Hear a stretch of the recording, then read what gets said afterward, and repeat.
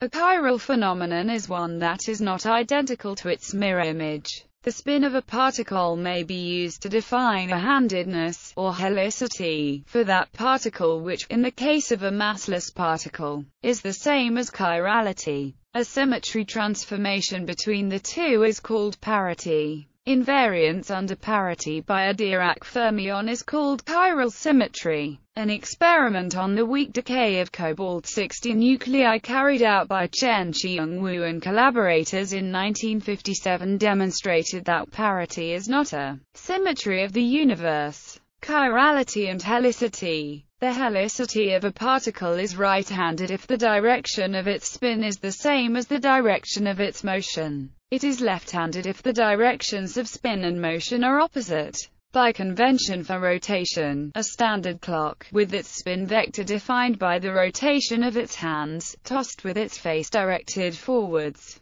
has left-handed helicity. Mathematically, helicity is the sign of the projection of the spin vector onto the momentum vector. Left is negative, right is positive. The chirality of a particle is more abstract. It is determined by whether the particle transforms in a right or left-handed representation of the Poincare group. For massless particles, such as the photon, the gluon, and the graviton, chirality is the same as helicity. A given massless particle appears to spin in the same direction along its axis of motion, regardless of point of view of the observer. For massive particles, such as electrons, quarks, and neutrinos, chirality and helicity must be distinguished. In the case of these particles, it is possible for an observer to change to a reference frame that overtakes the spinning particle, in which case the particle will then appear to move backwards, and its helicity will be reversed.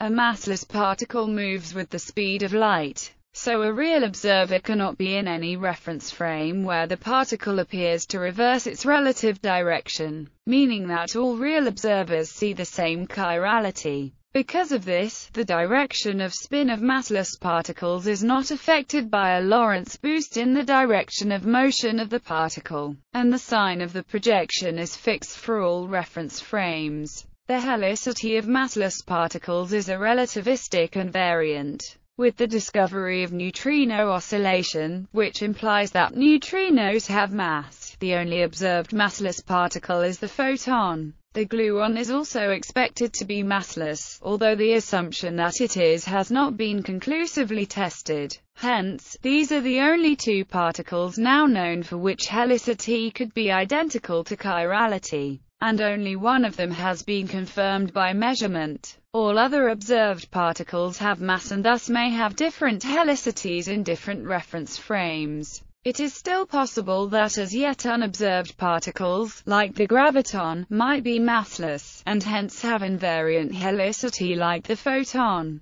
Chiral theories. Only left-handed fermions interact with the weak interaction. In most circumstances, two left-handed fermions interact more strongly than right-handed or opposite-handed fermions, implying that the universe has a preference for left-handed chirality, which violates the symmetry of the other forces of nature. Chirality for a Dirac fermion psi is defined through the operator gamma 5, which has eigenvalues plus or minus 1. Any Dirac field can thus be projected into its left or right-handed component by acting with the projection operators 2 or 2 on psi. The coupling of the charged weak interaction to fermions is proportional to the first projection operator, which is responsible for this interaction's parity symmetry violation. A common source of confusion is due to conflating this operator with the helicity operator. Since the helicity of massive particles is frame-dependent, it might seem that the same particle would interact with the weak force according to one frame of reference, but not another. The resolution to this false paradox is that the chirality operator is equivalent to helicity for massless fields only, for which helicity is not frame-dependent. By contrast, for massive particles, chirality is not the same as helicity, so there is no frame dependence of the weak interaction. A particle that couples the weak force in one frame, does so in every frame. A theory that is asymmetric with respect to chiralities is called a chiral theory, while a non-chiral theory is sometimes called a vector theory. Many pieces of the standard model of physics are non-chiral, which is traceable to anomaly cancellation in chiral theories. Quantum chromodynamics is an example of a vector theory, since both chiralities of all quarks appear in the theory, uncoupled to gluons in the same way. The Electroweak theory, developed in the mid-20th century, is an example of a chiral theory. Originally, it assumed that neutrinos were massless, and only assumed the existence of left-handed neutrinos. After the observation of neutrino oscillations, which imply that neutrinos are massive like all other fermions, the revised theories of the electroweak interaction now include both right and left-handed neutrinos. However, it is still a chiral theory, as it does not respect parity symmetry. The exact nature of the neutrino is still unsettled, and so the electroweak theories that have been proposed are somewhat different, but most accommodate the chirality of neutrinos in the same way as was already done for all other fermions.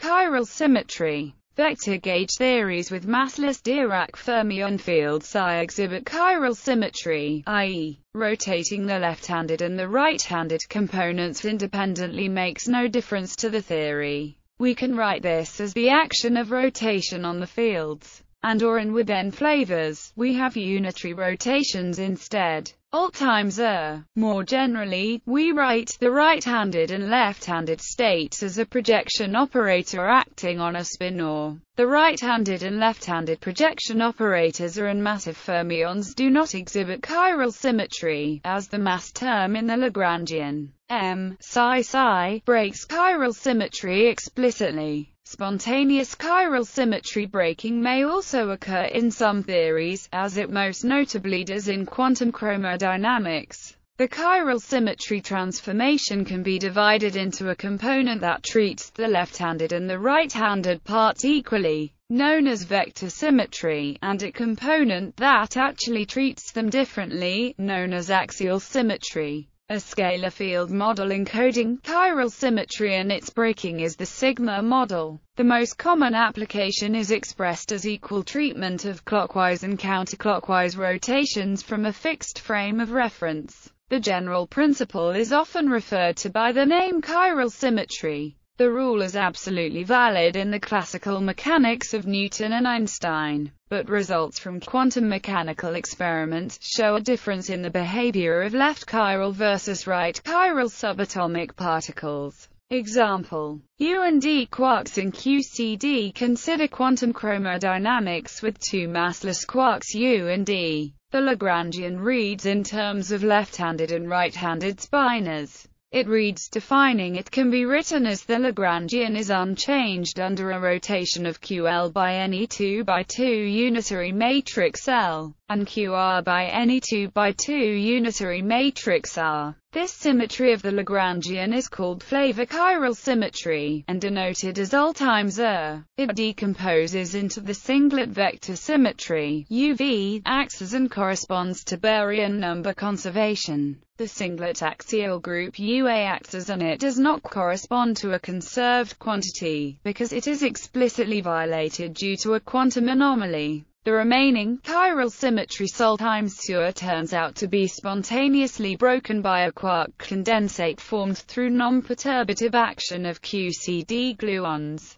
into the diagonal vector subgroup SUV known as isospin. The Goldstone bosons corresponding to the three broken generators are the three pions. As a consequence, the effective theory of QCD-bound states like the baryons must now include mass terms for them, ostensibly disallowed by unbroken chiral symmetry. Thus, this chiral symmetry breaking induces the bulk of hadron masses, such as those for the nucleons --, in effect, the bulk of the mass of all visible matter. In the real world, because of the non-vanishing and differing masses of the quarks, Sol times Sur is only an approximate symmetry to begin with, and therefore the pions are not massless, but have small masses. They are pseudo-Goldstone bosons. more flavors for more light quark species, n flavors in general. The corresponding chiral symmetries are alt times